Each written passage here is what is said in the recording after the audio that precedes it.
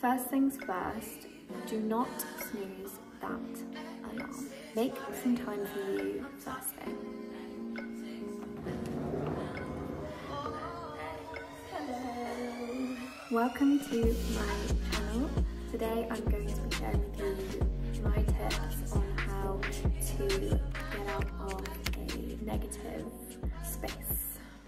I've been feeling a bit negative this week. I think with the change of season, I am a summer gal and I just don't vibe with cold, dark mornings and evenings. I find it a lot harder to stay motivated and positive. If you're feeling the same, or if you're just feeling stuck in a negative space, then please watch. I hope I can help by sharing what helps me.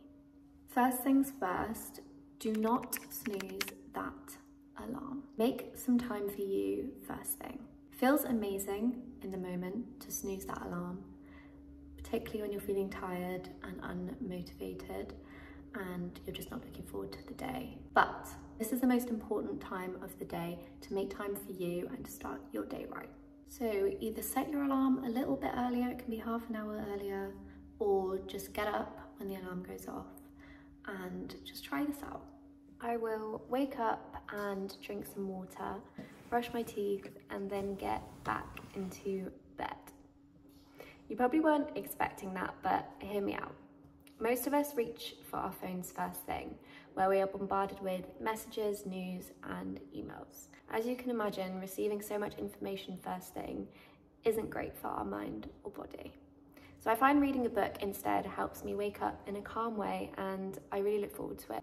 Once I've read for a bit, I will continue to freshen up, and then I will come into here and either do 10 or 15 minutes of yoga, stretch out my body, or I'll go straight outside for a walk. I find that's a really great start to the day because you're getting some fresh air and some light, and you're telling your body it's time to wake up, let's go.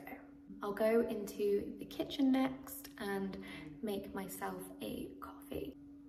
Coffee is one of my little pleasures in life. A good cup of coffee, it's just one of my favorite things. Sometimes if I'm feeling extra inspired, I will make myself a smoothie too. I find when you make a smoothie, that's such a good start to the day because you feel healthy and like you've got your life together. And what I'll do is take my coffee, my water and my smoothie over to my journal and I will journal.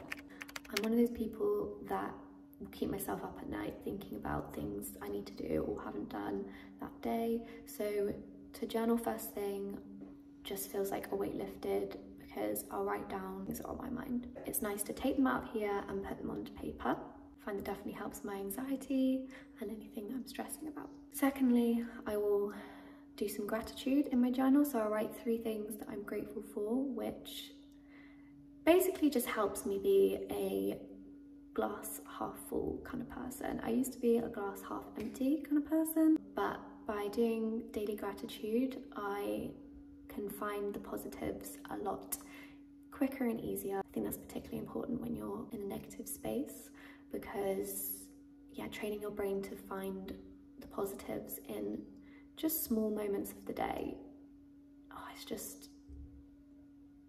it's really magic. Small positives in the day can be really small. Like I often write that I'm grateful for the sun shining, I'm grateful for the sound of the birds, like just little things that make you happy. The other useful thing about journaling is you can write down things you need to accomplish that day. I find when I'm in a negative space, I will procrastinate a lot more. So to have stuff written down that I need to do, it just helps me actually get on with those things.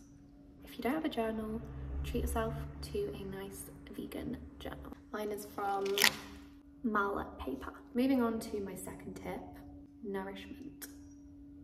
When you're in a negative space, it is extra important to nourish yourself.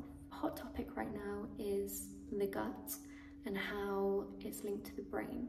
And our gut is constantly talking to our brain, and our brain is constantly talking to our gut. So when you eat healthy, it's not just impacting your physical health, it is impacting your mental health, because in our gut we have the gut microbes. They are living things, as I think like trillions of them. If you're not feeding them the right things, they are not going to be happy with you, and they are going to be sending some negative messages to your brain. So when I'm in a negative space, I find it the most important time to nourish myself and eat lots of vegetables, whole foods, legumes. This doesn't mean just eat salad. You can make some really delicious food. You might not feel like nourishing yourself when you're in a negative space. You probably will want to be opting for a takeaway and anything that requires minimal effort. But if you can bring yourself to do a nice food shop, treat yourself to some good food and get in there. Cooking is also a great way to reduce your screen time, which leads me on to my third tip, which is reduce your screen time. To link the two, cooking is a great way to put your phone down and focus on something else. I find when I'm in a negative space, I am glued to my phone a lot more than usual. I will scroll and scroll and scroll, and I never feel better for it. I always feel worse. I don't know why I do it. I think it's just numbing. We're numbing our brains when we do it. It takes our mind off of reality. If you can, get in the kitchen, spend an hour making a cake or making a delicious dinner instead of spending an hour or two watching a film and scrolling on your phone. If you don't want to cook, then maybe read a book, maybe dance, maybe listen to some music, play some music, basically anything that lights you up that does not involve screens. There's got to be something. Knitting is popular at the moment.